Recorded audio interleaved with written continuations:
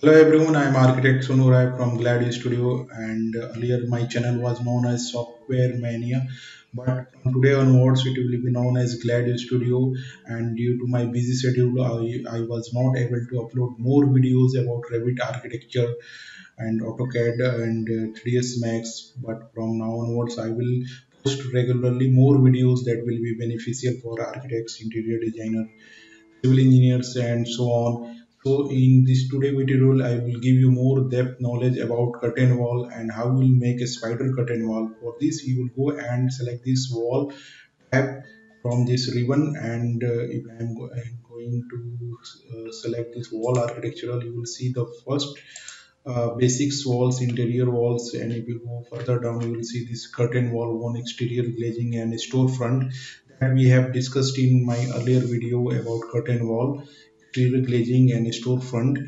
And to make a spider curtain wall and to understand more in-depth knowledge about this curtain wall, you have to select this curtain wall and you can draw any desired length here. But before that, you have to understand how we'll modify the height of this curtain wall. Either you can modify from here by selecting this unconnected height, and you can select this unconnected height and make it to any of height. Suppose I'm going to make it 10 feet, so it will be converted to 10 feet. And you can also select this properties and change it from here also. Suppose I am making it 15 feet, so it will be automatically changed to both the places like modify. And so either of both the options you can choose one of them, and you can change the height. Suppose if you are going to this top constant and selecting this up to level 1, so whatever the height of the building will be, it will automatically change to that height. So if you go and hit apply, it will be automatically converted to the default roof height. Like suppose level 1 is at 10 feet, so it will be 10 feet or 12 feet, whatever. So for time being, I am going to select this unconnected height and I will make it 10 feet. I'll go here and hit apply. So I will go and draw a curtain wall of any suppose any length. I am going to make it 50 feet. I will go and enter 50 feet, and so it will become 50 feet. It will go and select this curtain wall. The temporary dimension will appear here, and you can see this 50 feet, and you can change it to any other length also by double clicking it, and you can change it to 40 feet, 30 feet. But I'm making it 50 feet. So if you go to your default 3D view, curtain wall 3D view will appear here, and you have to go to this bottom panel visual style, and you can change this to realistic, so it will give you a realistic view. So this is very plain curtain wall, and if you want to make changes into it, you have to select this curtain wall and you have to go to this edit tab. And in edit tab, this panel will appear. And before making any changes, you have to first duplicate this curtain wall. And not only curtain wall, whatever the object you are applying, suppose you are making roof, stairs, ceilings or walls, first things you have to do is to duplicate this. Otherwise, whatever the changes you will apply here, it will be automatically go to the default settings. So you have to be very careful. You have to first make a duplicate of any object like curtain wall or wall or ceilings or roofs. So I will go and select this duplicate, and you can rename it from here, and you can leave it like that also. So suppose I am going to rename it curtain wall for residence, and I will hit OK. So this is the first letter like construction, and what is the function of this curtain wall, whether you are using for exterior or interior foundation retaining, you can mention it here. I am using it for suppose exterior, so I will leave it like that.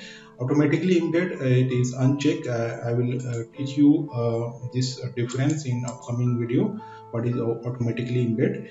And you can uncheck this bar for timing. And this is curtain wall none. If you click this, and you will see a lot of other types of curtain wall, like basic wall soffit and storefront, and that will be I will be giving more in-depth knowledge in coming videos.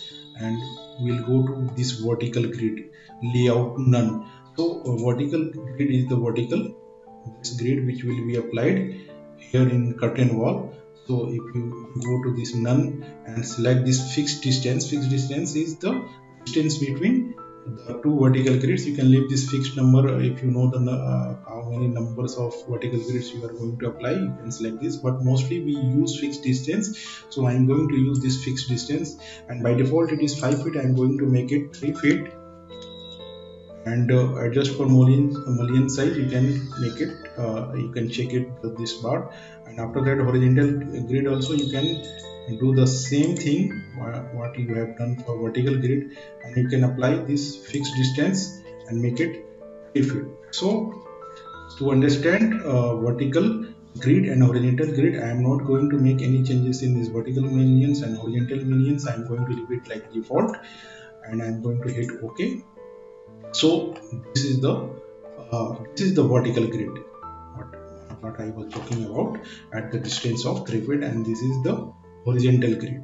So there is no mullion which we have applied in this. So now we will go and edit more settings in curtain wall so that you can understand horizontal mullion and vertical mullion. So I am going to select this, and I am going to edit type, and I am going to select this first vertical mullions interior type none.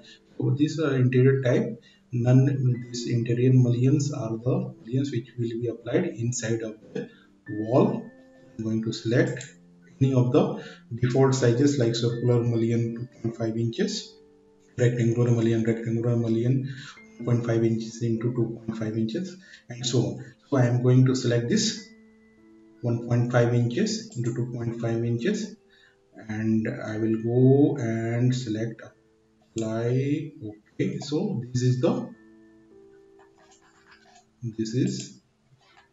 interior mullion. So no mullion has been applied on the borders and the bottom and the top, and the horizontal mullions also not applied because we have not made any changes in our default setting. We have made changes in the this vertical mullion size inside interior.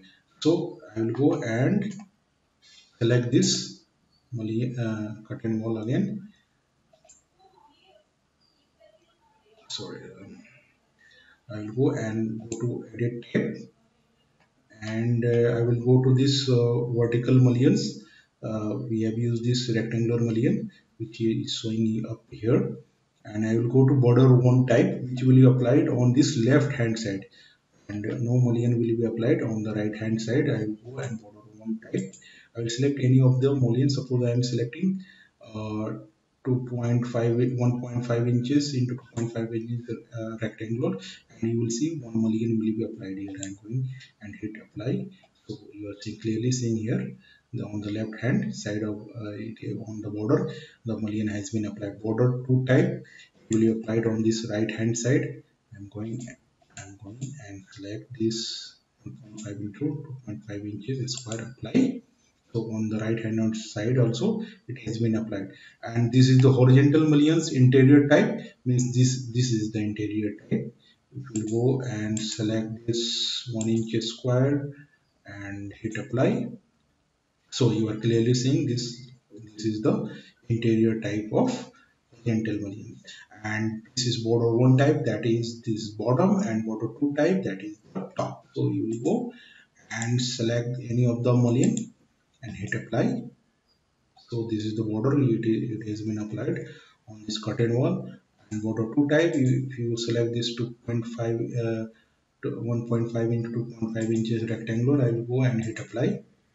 So on the top also you are seeing it has been applied. So it will be very easy if you select one by one each function, and you will understand easily by yourself what is the basic function of this curtain wall. So our main target was to make a spider curtain wall. So for this, I will teach you a very easy method. What you have to do, you have to go to your Google site, and you will search for Revit City, and in the Revit City, you will search for full parametric curtain panel in the search bar, like a spider curtain, anything you can type, and you will look for a spider curtain. You will get many of the options, and I will suggest you to download this full parametric curtain wall with a spider, and you can download it and save it to folder. I have already downloaded, so I will go to my folder, Revit models spider curtain, and I will insert in our software. I will go to this my curtain wall again. And I will go to this insert tab, and from load family options, you will click load family, and you will go and select this full parametric spider curtain, which I have saved in my folder, which we have downloaded. But before that, I will inserting this. I forget to tell you one thing, that you have to remember this means name type, which will be easy to search in the curtain wall. This is full parametric curtain wall with a spider 18243. We have to just roughly remember this name, because it will be easy to find out in uh, our means curtain wall means edit tab. So what I will do that in I will go to insert tab and load family, and now I will select this full parametric curtain wall, and I will open it. It will be automatically converted to latest versions, and I will go and select this curtain wall, and I will go to edit type, and now you will go to this control panel none, and you will select once, and you will look for that name, the name which we have saved in our folder, and we will look for that name, whether it has been come into this or not. So here it is, full parametric curtain panel with a spider 18243 glaze panel. I will go and select this, and the settings which we have done earlier will leave it like that, and I will go and hit apply, and that's all. Yeah, you are seeing it is very easy and very nice curtain wall we have applied, and you can rotate it and zoom it, and you can see curtain wall has been applied here, and you can use it for your project. So you can use it for your exterior visualization of any commercial project, residential project, and it is very easy method to make a curtain wall in Revit. So this was the tutorial for today's sessions, and in the next videos I will teach you more about curtain wall and how to embed and make any other shapes in curtain wall. Thanks for watching. Please like, share and subscribe my channel.